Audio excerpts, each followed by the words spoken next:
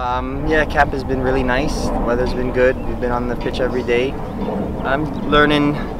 A few of the new guys have come in, so I'm with Chris and Mikey in the rooms, and learning just a few different things about them, what they like, what they don't like, what they like and don't like on the field as well. So just the whole team vibe is nice to be down here in Florida with everyone.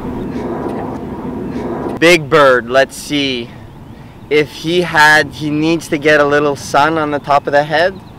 Once he gets that, he'll look great. Manu, the shape of Manu's head doesn't help him with the hair. He needs a little bit of hair on top. Camilo looks good.